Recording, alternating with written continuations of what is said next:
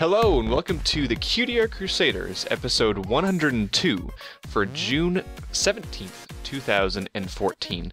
I momentarily forgot how to read numbers, but it's okay, the stroke is over. My name is Rainbow Plasma, I'm the organizer and this week's editor of this podcast, and today I'm joined by... Bernd and special guest coordinator of the show.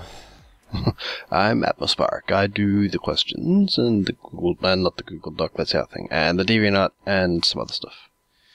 Yeah. So today we are, first of all, we're a very chillaxed podcast today.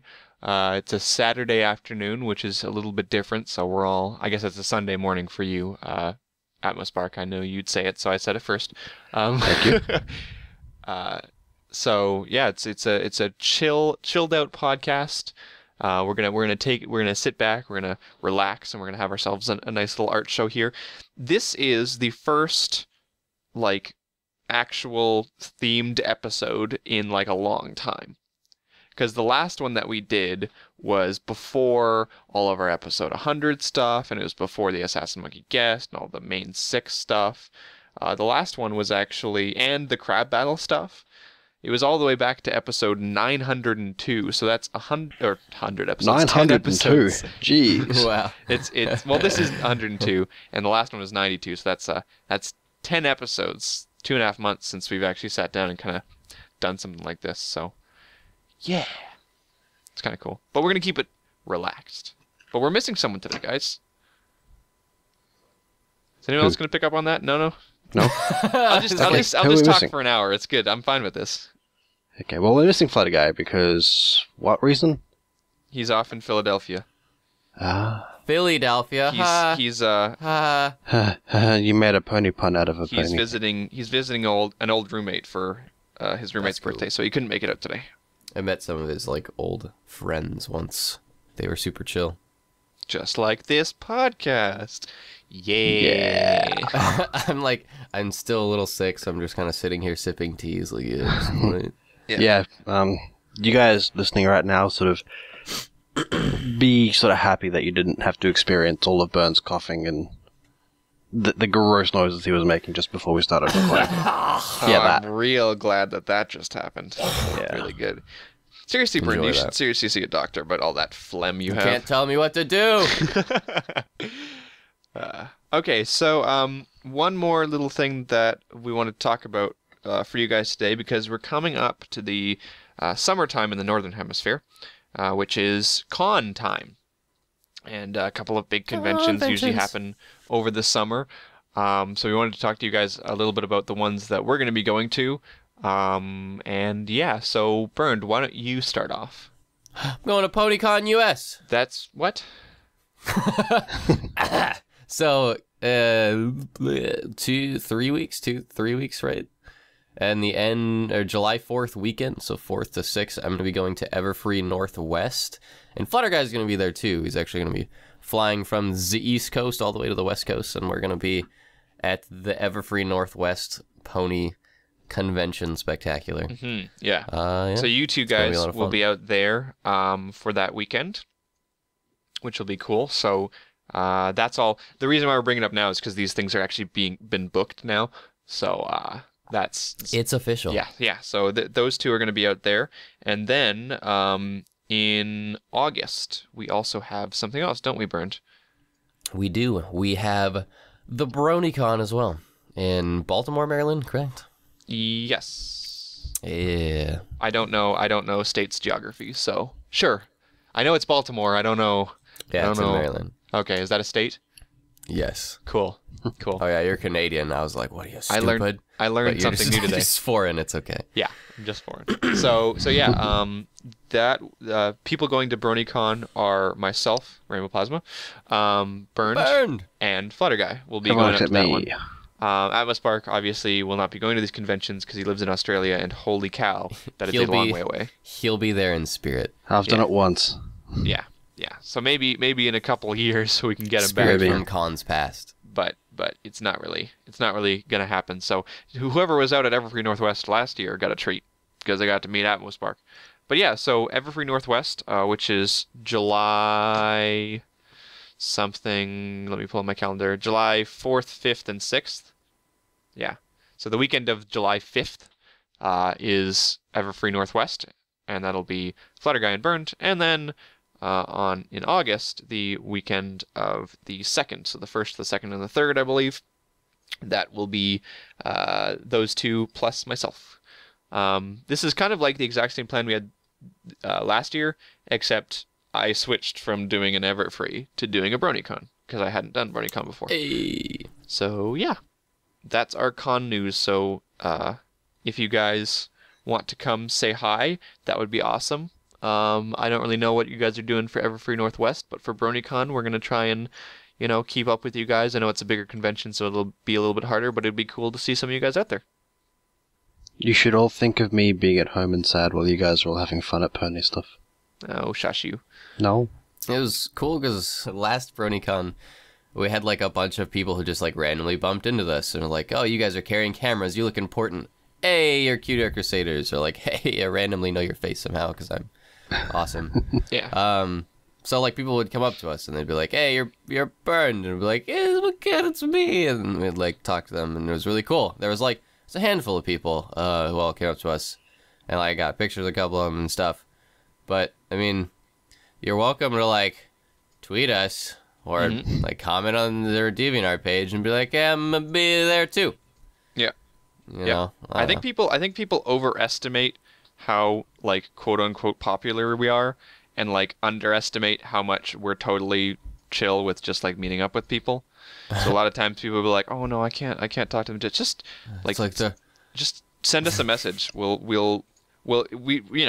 like anyone else, we're not going to like go super out of our way to like head back to like some sort of weird location. But hey, come meet us at BronyCon or Everfree Northwest and come say hi. I mean, everyone who saw us last year at Everfree Northwest probably can tell you we just we enjoy talking with new people.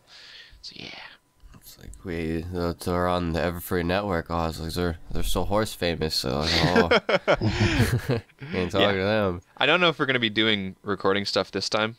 I know personally I kind of want to just walk around the convention more. Yeah. But yeah, I'm what you like to refer to as what I like to refer to as a horse scrub. I am not very famous at all. All right. Well, we've gotten Bernd stuck in some sort of temporal horse famous loop. So that's he has like 30 horse points now. No, it's rapidly declining. He's losing them. They're falling out of his grasp. It's true. At one point, I reached my horse pinnacle, if you will, and I've fallen from grace. From horse race. My horse pinnacle. The pinnacle of horsiness. Oh, man. It's actually coming out in the form of phlegm. Sounds about right, yeah. Anyways, man, you know what? Because Flutterguy's not here and he's usually the one doing all the art stuff, I'm gonna have Bernd. You're gonna take the lead on this art stuff today. Oh, what? Yeah. You're gonna take the lead on it. So why don't you bring us right into it, bud? All right. So how does he do it? So our first piece for today is... What's our theme, Bernd? Oh, God, I screwed up already. That's okay. Our theme this week is Chrysalis. Hey. Yay, Chrissy. The pony Cheeselegs. Succubus, I believe. What? Right? She's the horse of succubus horse. I don't know. She's a... What? Something. I don't think that word means what you think it means. Succubus, a demon who sucks love and like a bunch of other things out of men. Oh, right. Yeah. I keep forgetting that the changelings thing is all about love. Like, I keep forgetting that because we haven't seen too much of them in the actual show. Like, it was just like one episode, right? So... He was living off of the... Yeah, no, I'm stupid. Right. Yeah, that was definitely my bad. All right. Anyway, Chrysalis, the queen of the changelings, is our theme this week. Because there was quite a few awesome art pieces that had came out, like, at a specific time, like a week or two ago or something. Yeah. And we were looking at them. And we're like, these are pretty cool. We'd like to feature them, but, 100-episode shenanigans, so... You know what's funny? All of the pieces that we picked out that motivated us to make this episode didn't make it in.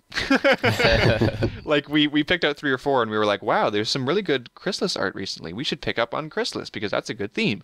And then we looked through, and none of them made it. Anyways. Yeah. So, yeah. So let's, how does Flutter Guy say, jump right in. Our first piece for this week is Queen Chrysalis sketch by Kaiserin? Probably Kaiserin. Kaiserin. Mm-hmm. Kaiserin. Yes. Mm-hmm. So right off the bat, right? Like this one is really cool to me because it mixes traditional with digital. And we don't often get to feature traditional because it's DeviantArt. It's an online, repository for art. So oftentimes it kind of lends itself to digital art. But we do get to see some really awesome traditional stuff here. So the artist, Kaiserin, she has taken kind of an ink sketch. I believe she uses something called, in the description, India ink. I'm not too well versed in traditional mediums, but it's basically a type of ink that you use, and then It's I a don't special know. type of ink used mainly for sketching. Right. Cool. From what I can gather. Then she went over it.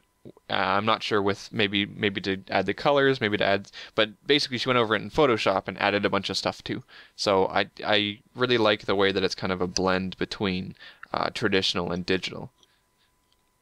Yeah, I don't know. It's almost like I think she probably colored it in Photoshop, and then sort of made sure she got the canvas textures and stuff as well mixed in with the colors.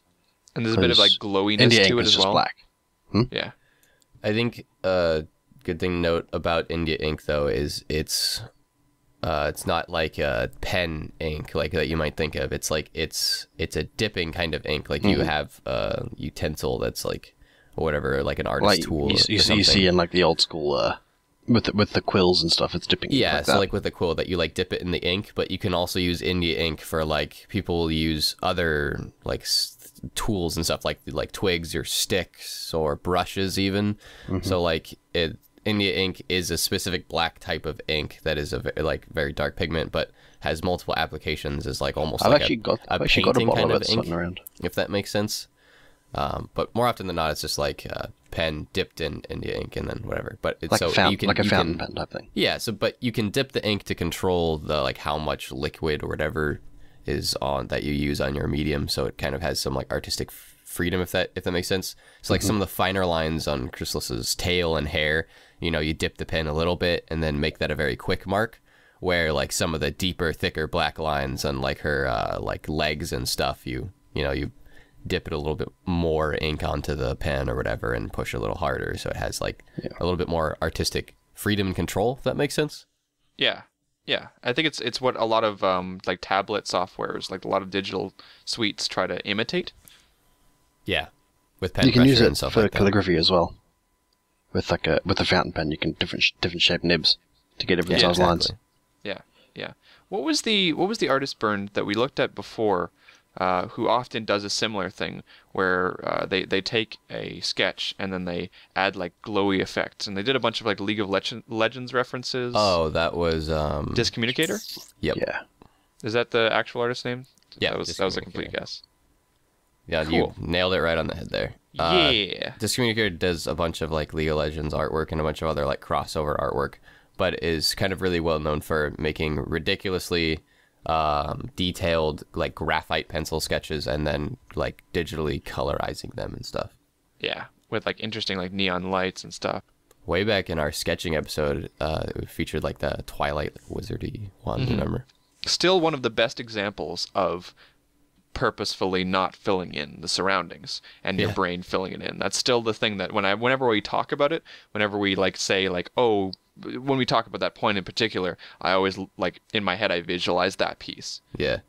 It was super ironic too because like right at that specific time, like in my schooling career too, I was taking a drawing course in college, and like that was the point which my instructor like made to us and like showed us like really famous drawings by like Picasso or whoever, of like sketches and stuff, and Van Gogh was a really good sketch artist, where they did exactly as I was trying to like say in that episode, where they would leave specific parts like more undetailed but had very like methodically like thought out like lines that were like simplistic to fill in areas, So Right. it was like right at the point in my schooling, like that was a point that was being made, and all of a sudden we had a sketching episode where it's like that point was hugely relevant.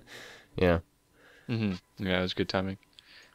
Now, that rule doesn't really apply to this piece, of course, but I definitely see some similarities between Disc Communicators' work and this kind of thing. Although this artist has kind of made the medium in which that it's printed upon very obvious as well.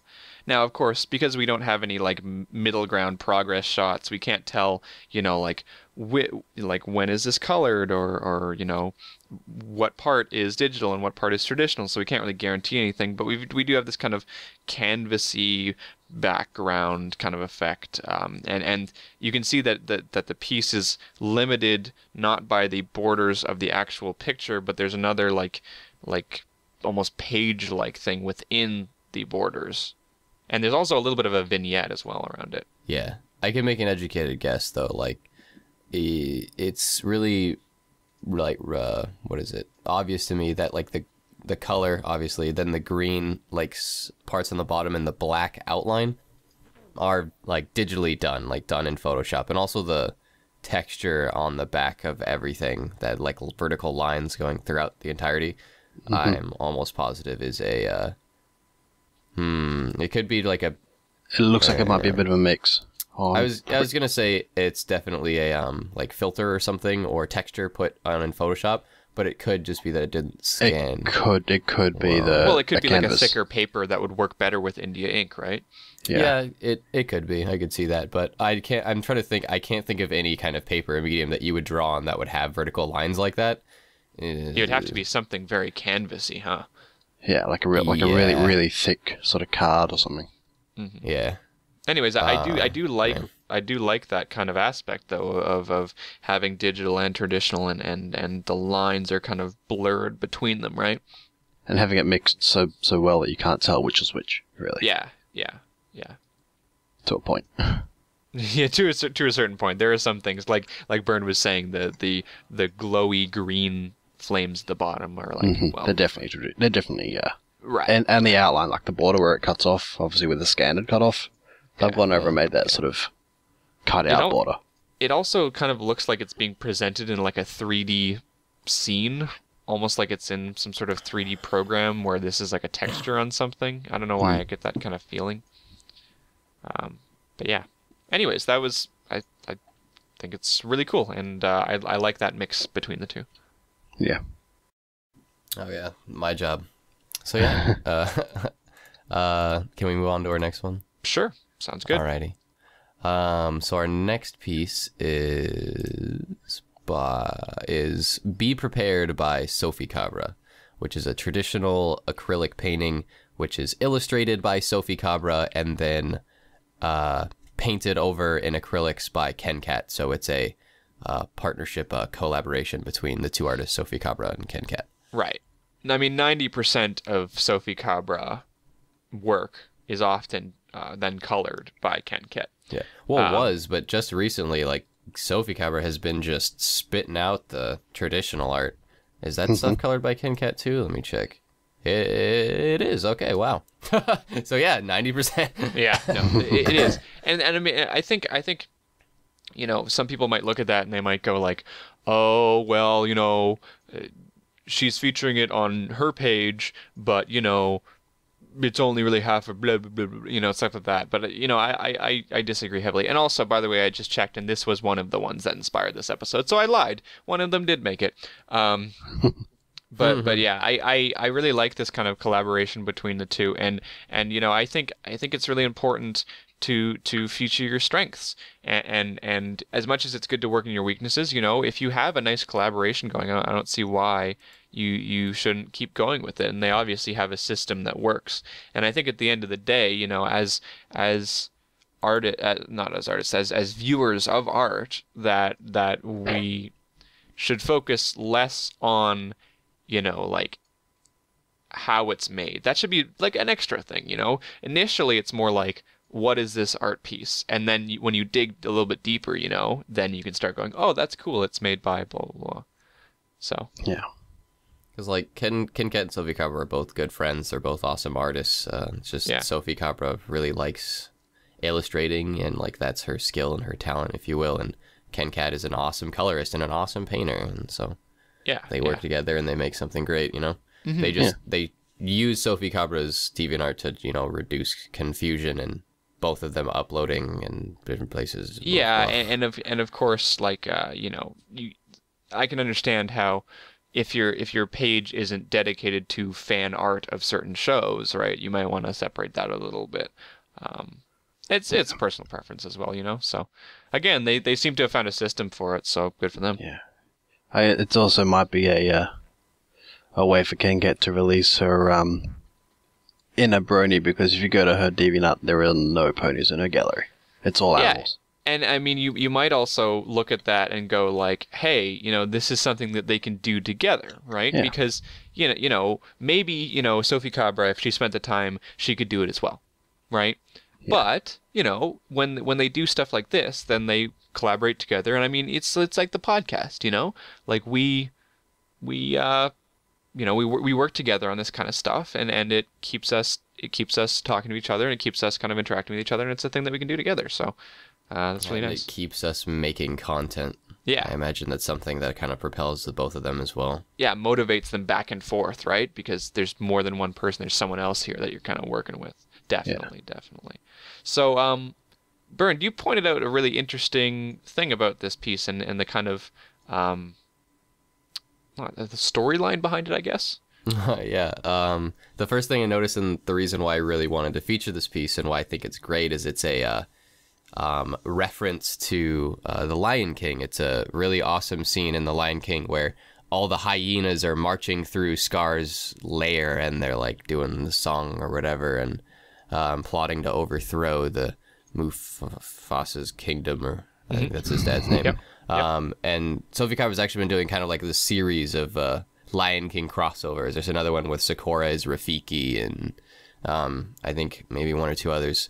But like, I absolutely love this scene. It's really iconic, I guess, to kind of my youth, because when you're young, like, scary things like this kind of, I don't know, almost scar you or leave an engraving in your mind, or at least for me. And like the color and tone of this whole scene is like really, really famous, like dark blues, muted blues, and then really bright greens, along with Scar and like his color scheme and stuff. Disney was always really famous for using those color schemes. I mean, just ask Spirit about it, or well, like in our color episode and stuff. I think she ranted a little about Disney and her color schemes. But anyway, so this is an homage to that. So we have it's actually my favorite Lion King song. Oh yeah. Yeah, the Be Prepared song. It was really good. The hyenas were just really good too. So you've got the shadows of the changelings on the wall, and then Chrysalis and Scar's little perch watching them as they march. Yeah. I think that Sophie Cabra does a really good job of kind of weaving alternative narratives into a lot of her pieces. Right now she's doing a series on Tumblr, which is slowly making its way over to DeviantArt, where it's all of our traditional ponies. Kennerlot High or something, yeah, right? in high school, and just kind of goofing around with that kind of setting. Again, kind of like maybe using that as a motivating factor to make a lot more pieces. Yeah. But there's always these like stories weaved in there, Yeah, if you guys are interested, it's kennerlothigh.tumblr.com, and it's really cute. Yeah, and she's also posting it on her DeviantArt slowly. Yep. But yeah, there's these kind of you get a little bit more out of a Sophie Cabra piece than I think you do out of other pieces. You get kind of like an impression of the mood of it, and me and my facial expressions and emotions and stuff. But the cool thing that stands out to me is the fact that you get these kind of moods without doing the over the top expressions, right? Because you can do expressions like way over the top, kind of cartoony style, and then you can do more of a realistic human kind of level of expressions where it's never too crazy over the top, right? And I think Sophie Cabra matches up with more of that type, Which again? The type where it's not super over the top, but you still get a lot of these emotions out of the thing. Yeah, she's very good at subtlety like that. Yeah. That's the great thing about being an illustrator or cartoonist, is it gives you kind of that freedom to choose what you enjoy more, to be like have a more cartoonistic, you know, facial expressions and not over the top, or go like fully over the top, or do something unique. You know, like, and it gosh, works so many in just names different come ways, to mind, right? you know. Yeah, Yeah, it's not exactly. necessarily like, oh, I'm glad she did this because the other one is worse. You know, it's just it's a different way of doing it. But it's always stuck with me because I always like to see, you know, like stuff that's kind of rooted within emotions of people. Yeah, or like, I guess ponies. But I feel like Gray Stripe is a really great example too. yeah, When it comes to like facial expressions and right. But I think Gray Stripe falls on the other end of that spectrum. yeah, but examples of, you know, spectrums or styles, Right, what have you. yeah. So like Gray Stripe as an example often does a lot of like over the top stuff, but it still kind of conveys a similar thing. Yeah, anyways, that's something that really stands out to me. It's still even in this piece, you know, like there's just a small smirk, but you get a lot out of it, you know, like her kind of disheveled hair and the colors lend itself a lot to it. It doesn't necessarily just have to be the character itself, the colors of the scene, that kind of thing, just kind of convey a general tone, right? Mm-hmm. So yeah, I mean, like, I don't, like, honestly, that's kind of it for me on this piece. I don't know if you guys want to talk about something else on this piece, but that's kind of what I wanted to talk about for this piece, and I kind of went off on a rant about Sophie Cabra herself. I wonder if, with these sort of things where it's sort of a homage to something that we all sort of grew up with and we loved in our childhood, whether that sort of gives us more of a sort of a meaning to a piece like this. Like when I was looking through all the art that we had linked before, I sort of skipped past this because I didn't properly look at it. And now that I look at it and I realize that yes, it is actually an homage to the Lion King, I liked it more. Right. I can see where you're coming from there, and I think the right word to use there is it could definitely do that. But I for example, like I get the reference now, but I didn't until Bernd explained it to me. But it didn't change my view on it. You know, like I still really liked it before. So I think it definitely can kind of skew your perspective, but it just depends, really. You know. Mm-hmm. Mm-hmm. Yep. But I mean, that's why crossovers are popular. Right. You know. So. Yeah. Yeah, Chrysalis is a very Scar-esque character, if you will, you know, overthrowing the kingdom and all that jazz. Anyway, anything else for this one? Nope. I'm good. Alrighty. Let's move on to our third piece of this episode, which is The Unsung End by Husi, which is an artist that we love to feature. And this is a digital painting, so digital landscape painting, I guess. Yeah. Now, which is what Husi's really famous for. Yeah. Now, I will admit, when we looked through a lot of our pieces here, we wanted to be careful not to stray too far into like the depressing zone. Because I think depression zone. I think Chrysalis, out of any character in MLP, is the most kind of dark and sinister character. Her episodes were very like kind of like whoa, they're the best. They're quite dark. And then you know, so we didn't want to get into like too creepy either, but I think this one comes off pretty well. And I think, you know, it still kind of gets you. It really kind of gets you, and it makes you feel a little bit unsettled and stuff like that. But it also has a lot more to it than just what we're seeing with her, right? Because Bernd, you were mentioning that one of the reasons why you wanted to talk about this one was the beautiful sky and the environment around the scene.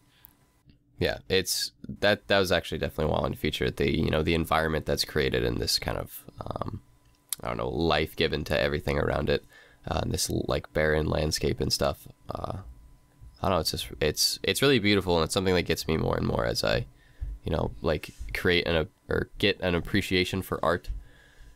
If that makes sense.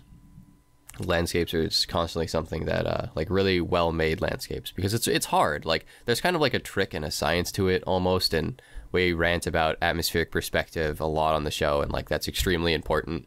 It's obviously utilized here to its full potential, which, you know, makes this 2D flat image seem so vast and epic and all that. And Hussi's a really great artist at, you know, utilizing those artistic components, if you will. And even just like clouds are also sometimes really hard, something that artists struggle with. And like the clouds here have depth, like they have like a vast amount of space given to them, and like this, the lighting, the composition, you know, there's a lot. But... Atmospheric perspective. Atmospheric. When will people learn? Never. And there's also there's also a bit of a value shift that kind of lends itself to separation between foreground and background. You can kind of trace a neat little line along the rocks in kind of the middle of the piece, and that's kind of like the rocky platform that the characters are on right here, and then there's a separation, and then you get all of the mountains and the clouds and stuff in the background.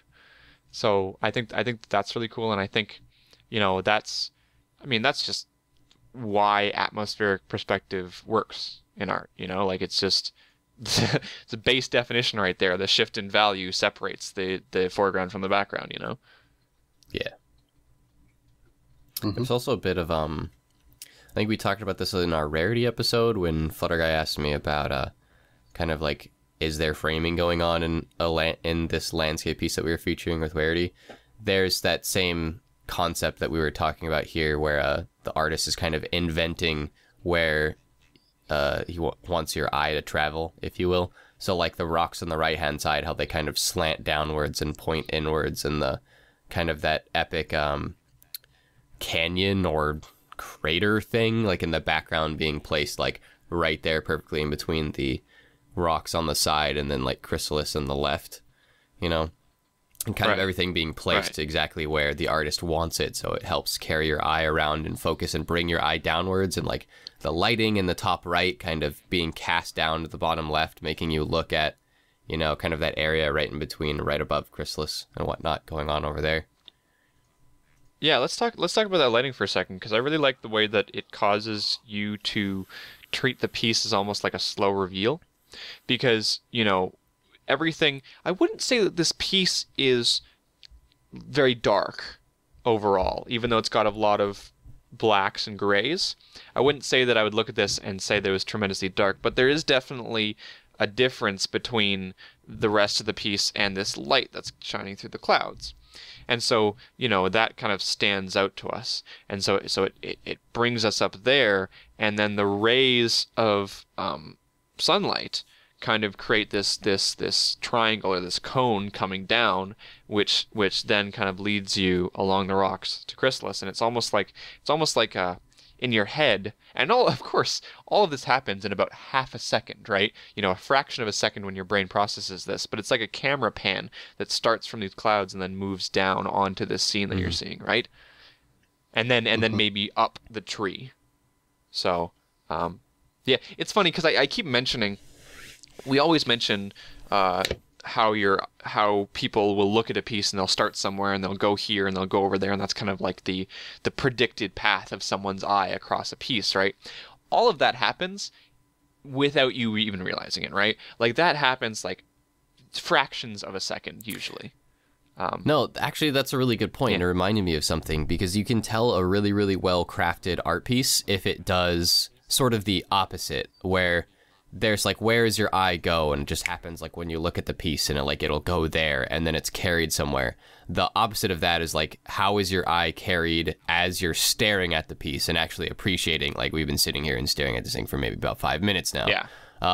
Like there's lots of stuff in this art piece in particular that carries our eye places. One thing that really catches my eye and makes it wander is these birds kind of like flying in the background, where it carries it kind of through that light beam and also into the canyon. The tree, as you mentioned, is something that like brings your eye up and carries it into like the clouds. And I mentioned the rocks on the right hand side, how they're slanted like downwards, and like we'll look at this little like narrative going on with Chrysalis and the changeling. Like there are lots of little subtle things like that, and like the light rays coming out of the clouds also point in directions and make my eye look. So there's things that will physically make your eye wander and make you look at other details as you start to notice them, if that makes sense. And that's also something that is like really common used in like masterpiece landscape paintings and stuff, where they'll add like little trails of deer or whatever, you know. Yeah, yeah. No, that's a really good distinction. I'm glad that you kind of talked a little bit about that distinction, because there is kind of a difference between the two. One of them being your immediate journey through the piece, and then once you've kind of settled, then what's happening, right? Because you're not always going to analyze all of the piece in a fraction of a second. So yeah, that's a really good distinction to make, and I really like the way that you talked about the birds in particular, because I don't think that the birds are necessarily something that, and of course this might be different for everyone, but I don't think the birds are necessarily something that you would immediately go to and follow, but they're there and they form this kind of pattern that, again, is connected to points of interest in the piece. So like the top of the birds is very close to that very bright light, and the bottom of the birds is really close to that tree, which is really close to the whole scene that we're supposed to be kind of looking at. So there are connections there to be made. Also, I'm holding like a stick between my index finger and my thumb, and like waving like some sort of composer slash pony musician. Composer, like pointing at certain things in the piece, and you should connect it to your forehead and be a unicorn. Look, it's black, so it's like a changeling. Right. Anyways, there was a really awesome critique I got on a painting that I made that kind of made something click, and it's kind of relevant to what we were talking about with like where your eye travels. A critique I had gotten on something that I had made was that my teacher was saying that he liked aspects of it because there wasn't a specific certain place for his eye to rest, like as he looked at different like subjects and things in a painting of mine, my final, it would like cause his eye to wander and look at different planes because I like blended things into other things and blah blah blah blah. But it's there's the opposite of that is like an art piece that you often see a lot, and especially pony artwork, where it's like your eye goes there, like bam, like there is a pony in the center of the screen and you're gonna look at it, you know what I mean? Like the Queen Chrysalis sketch was kind of like you look at the Chrysalis, and like there isn't much for your eye to wander. It's like the subject is this pony and I'm gonna look at it. You don't really look at anything else. Yep. Where the piece like this is like the complete opposite. Like there is so much, your eye is forced to wander and look and appreciate all these different things. So like those are the two like opposite sides of the spectrum, you know what I mean? Yeah. Yeah, and I would argue that this piece is a more complete piece than the other two that we featured so far. Really quick, the narrative going on. I was gonna mention that. I kind of like this little narrative. It's almost like cute yet dark, you know. What I guess it's still a little cute for some reason, but you know, it has sad tones or whatever going on where, and Chrysalis, I guess, is trying to like revive or heal this like lost changeling of hers as they were banished in that, you know, that scene in the end of the wedding episode. She's got like little hearts, you know, floating off of her little broken horn or whatever. Yeah.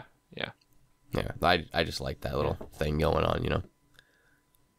I didn't even notice the hearts. Yeah, no, it's really cool. There is definitely a narrative there, but I'll leave that up to our viewers to go check out for themselves. Still, favorite scene in My Little Pony is Twilight getting dragged to hell. Anyway.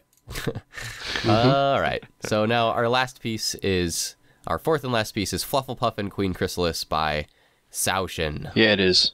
Whoa, this came out of left field. Right? Holy! Suddenly, we are out of the barren wasteland of a queen trying to cause one of her, like, broken and dead soldiers to come back, and now we're into Fluffy Pony. Yeah. So I mean, we had to include at least one piece with Flufflepuff. This is the most awesome contrast, if you will, you know, to the character and to the subject matter. Just this. Yeah. So I mean, we'll probably have a Flufflepuff episode eventually. But we did want to include this because it was kind of, I don't know, it was kind of a break from the old the old depressing themes so far. And also this was the only piece that every single one of us immediately was like, "Yep, we're doing this one." Yeah. So yeah, Bernd, you were really into this one, and it kind of surprised me. So do you want to tell me a little bit about like why you love this one so much? I think it's just something about Saoshin, like just that artist. I I don't know. I just love everything about how Xiaoshen does like digital painting. Period, just like tackles different aspects of it. So like in Xiaoshen was the artist that did the Flutterbat piece in our Fluttershy episode. Right, and that's one of my favorite pieces from the last half year or so. That Flutterbat one. So I feel like the colors, like obviously the color palette in this is very bright and very cheery, but I feel like the colors that Xiaoshen uses are always like really well done. Everything's always really well molded. Like the characters always look extremely well done. I would. Also, this artist did the Discord piece that we featured in our Discord episode. Interesting. Our Elements of Harmony episode. Anyway. But I think what gets me the most about this one is how the characters, how they're painted. I really enjoy their style. I like the fact that they don't have outlines, so it's not like that traditional MLP style-y thing, but, it's still very iconic ponies or whatever. And it's placed in kind of this ridiculous, happy... hills and tree. I feel like there's something very iconic about the kid-based make a happy hill and tree with like scene. You know what I mean? Like there's something about just plain green hills and hills in the background and a tree with like characters in them that just screams like kindergarten art. That's very like happy-go-lucky. The sun has a smiley face on it. You know what I mean? Yeah, and there's just something that you look at and you just kind of there's like a part of you deep down that's just like, oh, I like this, and it makes me happy, just like a base kind of like childlike comfort happy. Yeah.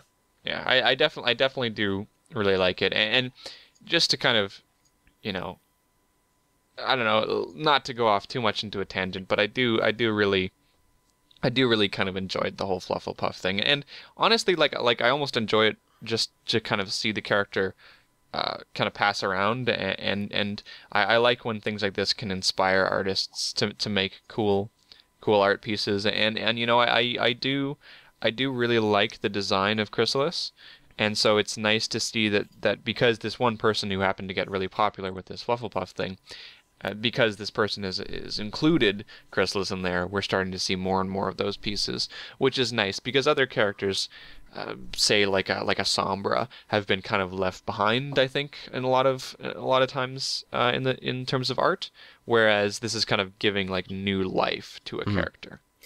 Something I just noticed as I've kind of been like really studying and looking at this piece, like obviously as soon as I see it, it's bam, instantly aesthetically pleasing to me. So I was kind of like trying to dissect it and see why that is. And I give a lot of credit to Xiaoshen because I've seen other pieces that the artist has made and like how well crafted they are when it comes to like refracted lighting or like tons of just really advanced concepts. And I was looking at the colors because like that's the biggest thing that hits you when you look at this piece is like the color of everything. And the first thing I noticed is that Chrysalis's crown is the wrong color. It's supposed to be the same color as her hair, but it's pink. So what the artist has actually done is he's done an awesome concept in art where you mirror colors. I think mirroring colors is that the right term? It has to do with composition, but what is it? I'm trying to think of the wording, but where colors, there's repetition in colors. There you go. Where there's repetition in colors or repeated colors in a piece, it's usually done intentionally to like make a piece seem more complete, more whole, and also seem more aesthetically pleasing. So the places where it's present is obviously Chrysalis' little crown is matching Flufflepuff, and the flowers on the ground are also kind of the same shade of pink of Flufflepuff. And the other place where it's really prevalent is if you look at Chrysalis's hair and tail, it's the same kind of value of blue that the sky is in the background in like the top corner and then the top right. So our eye will see and like look at Chrysalis, but that same color is also being reflected in the corners of our vision, which makes the whole piece seem complete and seem like it like fits together. I guess there's another word for it, but it's escaping me. Words are hard. And also the green of her eyes is also kind of slightly reflecting all of the green in this like landscape around her and stuff like that. Right. I was gonna mention that the whole fact that the color of her hair matches the color of Flufflepuff's eyes, which if you look back on some of our older pieces, the blue is really accentuated in order to kind of get that effect, Yeah. and in order to get that kind of match Like between tints the two. on Chrysalis are physically like purposefully shift to kind of like match this Yeah, tone, yeah. if you will. The lighting on Chrysalis is also pink, even though it's not just the lighting that would reflect off of Flufflepuff. There's pink on her, and I think if you were to look carefully, you'll see a little bit of blue shading, or like a greeny blue shading on Flufflepuff. So again, it's kind of that matching. Yeah, That that's a good point. I just noticed that where Chrysalis, instead of being the dark black or gray with like green that everyone's used to, she's shaded in like she's actually like a dark violet or a deeper shade of Flufflepuff. She's a warmer color than that dark She's green. a the deeper black. shade. She is, if you notice. A deeper shade of Flufflepuff. But she's like warm. Yeah, Yeah. exactly. That's what she is. Yeah, and this is a great example of saying any color can be warm or cool, right? Yes. Like this is a when you look at Chrysalis, those are cool colors. Does she look cool? I don't think so. I feel like her Not really. body to me feels warm. Her hair feels Yeah. cool, and areas around it. But it's like when I step back, I feel like all the blue in the piece still feels cool to me, but it like all the greens and the Flufflepuff and how she's colored all feels warm. I got quieter there. I stepped back from my mic to look at it, but That's okay. It's Bernd perspective. Something like that. even though I could just zoom out, but I'm holding my tea. That's hard. That's too much effort. So yeah, cute little piece to end off our episode. Yay. It's absolutely adorable. Adorable. Xiaoxin does fantastic work with all sorts of stuff. Not a whole lot of it is pony, but if you really want to see some good artists that don't just specialize in pony, go see Yeah. them. If you actually go to this piece in our favorites gallery and click it, Xiaoxin likes to link the other pieces that he's made in like the bottom of his description there. Yeah. So there's like the Flutterbat one we've talked about, some other really awesome ones, and even the Discord one from Elements of Harmony that we featured. Also, oh my gosh, Toothless and Spike. Right. There's the most amazing Toothless art ever that you will see, like How to Train Your Dragon fan art in this artist gallery. Just go look at it. Yeah. We'd feature Right. it if we could. Yeah. All right. Well then, we are done our art for this week, guys. So, that means that we are on to the super secret questions. Secret? Where's They're the not that super questions? secret. They're all there. Well, we're doing something. We're going back to something a bit different, aren't we, Emma Spark? We are. I'm not going to tell you guys the questions beforehand. Oh my goodness. Yeah. It's fun. Yeah. I like watching Bernd square. The old changeling switcheroo. Well, it just means that if he doesn't have the questions prepared, then we can yell at him live on the show. And if he does have the questions prepared and they're bad questions, he'll just have to go find more. So it motivates you to find actually good questions. Man, I was like, it's the question section. I better click on the document, open it back up, and go look at the questions. Nope. They're not there. Nope. All right, I'm just going to close the entire window. So, Let's have it, questions Atmos. master, spin us a question or two. Okay, your first question here is, what is your favorite thing to do on a hot summer's day? By Sonnenblitz. What's your favorite thing to do on a hot summer's day? Interesting question. Okay, so this is going to sound a bit sad, but I'm going to say it anyways. I don't have like people I would go to like a pool with. All of my close friends, IRL, are all like have been dating people for like 2 or 3 years. So it's always a bit weird to like gather like 4 or 5 of them together without turning it into like a couple's day. And then I'm just like, oh, okay. So I don't actually go out and do that much in the summer. But I do actually really like heading out to pools and stuff. So if I did have like a preferential thing, then it would be heading off and going and taking a swim. I really like swimming. So yeah. Sounds good. Bernd? When I was young, I really loved going like swimming and stuff. Now it's kind of like a hobby, but recently what I've really loved in like the summer, as it's finally been coming around here in Washington, is going downtown to like Portland or like a busy city or something, or not busy city, but like going down to Portland and going and getting food at like a restaurant I really enjoy, at like I don't know, not like a really nice restaurant, but like a really good restaurant that like I like, I guess, and getting like a really nice beer or something. with really good food. That's a better way of putting it. My favorite thing to do on a hot summer day, or like a really nice summer day, is going to like a restaurant I really enjoy and getting a really good beer and like really nice food or something, and kind of just sitting outside and, I don't know, relaxing. Yeah. Because like drinking, like enjoying beer and enjoying food is something that I really enjoy, like finer things in life, if you will. So I like going down to like maybe the waterfront or like, and like sitting next, like on like a patio or something, like out next to the water or whatever. I don't know. That's cool. I'm getting old like my father. Sounds good. I would enjoy doing that too. Well, I live near one of the best beaches in the world, so what I like to do on the hot summer's day is go for a swim at the beach, because it's great fun. Yeah. Australians. And- Never lived anywhere with a beach. Yeah, it's Sorry, true. go I ahead. live in Canada where we have like no beaches. At least like I guess there's some beaches, but we're really not known for our beaches. We are, where I live. We're known for our ice cold waters. We're also known for our theme parks, and they're also fun to go to on a hot summer's day. That is true. That's very true. Well, I haven't been to one for a while, though, but Yeah. I have a reason to go to them now. Yeah. I really just, I mean, when it comes down to stuff in the summer, I just enjoy being able, like, I just enjoy being able to go outside and, like, not have to make it an entire freaking mission. Because I live in Canada, so we endured, like, 3 months of -20, and summer only happens for, like, 3 months here.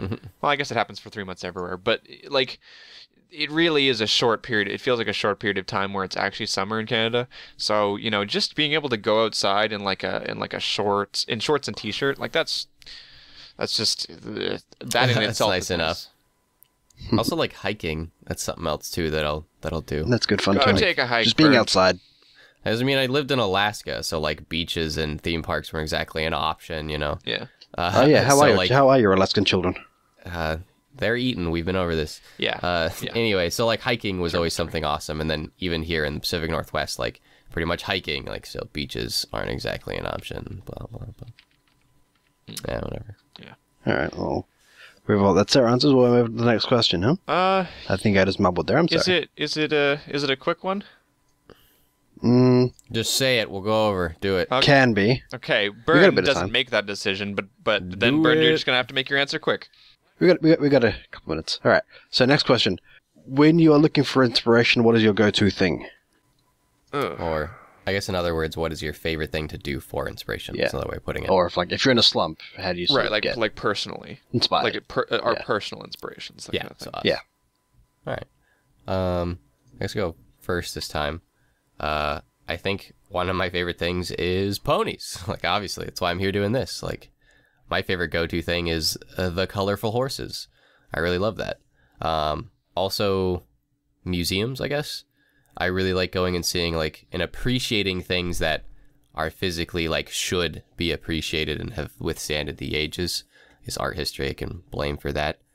So that's another way I like getting inspiration, I suppose. I think that's about it. I don't content create much, so. Yeah. Fair enough. I think that's kind of like a common theme is that we're not I mean, I guess this counts as content, right? But like, you know, we don't necessarily go out and get inspiration for the show. It's more of like a live thing, right? Yeah. So this is our content that we create. So we're not tremendously, I don't know, content creators. But, you know, my goal is to be a content creator. And so my inspiration is usually related to the stuff that I want to make, really. Like that's so like, you know, if I'm thinking about, you know, the kind of things I want to make for like a video game, then I'll go out and I'll check that kind of stuff. It's always related to what I'm doing, and it kind of relates back to motivation, right? Because I want to get myself motivated and be like, I want to make something like that, or like that's really cool. Like I should see if I should do something. So for me, it's related to whatever I want to use the inspiration for. Yeah, when I was younger, video games were kind of an inspiration that I'd like Warcraft, you know? I would play the Warcraft custom maps and be like, I'm going to make cool maps like this. Yeah. Cool. I get. Have you answered Rainbow Puzzle? Yeah. We both just answered. Go ahead, bud. I wasn't sure whether that was your answer. Yeah, that was my answer. Okay, mine. I tend to get inspired by music. Like, I've had a couple of ideas stuck in the back of my head since I heard these particular songs. One by, I can't remember, and the other one I can't remember. It was a while ago. I love those sweet, artists. I love those. Go and listen to their stuff. Sorry, one of them was by Hate Seed. There we go. Yeah, I cannot remember the other one. That's But fine. yeah, it's more that than really anything else. Something will happen in my life, and I'm like, huh, that's kind of funny, or that's kind of cool. I should do something like that. And then that'll happen. Right, yeah. I feel like music's a really common inspiration. Not saying it's like a bad inspiration, but you know, it's like, oh, I love listening to music or whatever to inspire me. I feel like that's yeah, you know what I mean. Yeah. Yeah. Inspiration is something that's not popped up in my life. You know what I mean? Like ponies was really the first thing. It was like, oh, holy crap! Like these horses, they won't get out of my goddamn head. Yeah, and I mean, like, inspiration, I feel, is a lot of the times just kind of like random, and it just kind of happens. So, you know, like, it's sometimes hard to predict where you're gonna find inspiration, right? Right. I find inspiration in magic cards. It's actually a fact. I'll just randomly spend like several hours just creating a deck and then never play it. Inspiration's odd. Yeah, it is. Pokemon. It is. Anyways, who was that second question from? Oh, sorry, that second question was from Ramslack. Ramstock. Thanks, Rap Slack. Awesome. Well, thank you for your questions, guys. That's everything for this episode. We are done here. So, yeah, that is wow. So, I guess next week we're gonna have some stuff back here, but this week we've still got plugs, don't we? Yeah. Man, I feel like I'm so out of it. Like we haven't done like a regular episode in like 2.5 months, and I'm just like frazzled about what I the haven't order done the is. plugs in a long time. All of our guests have been doing it. Yeah.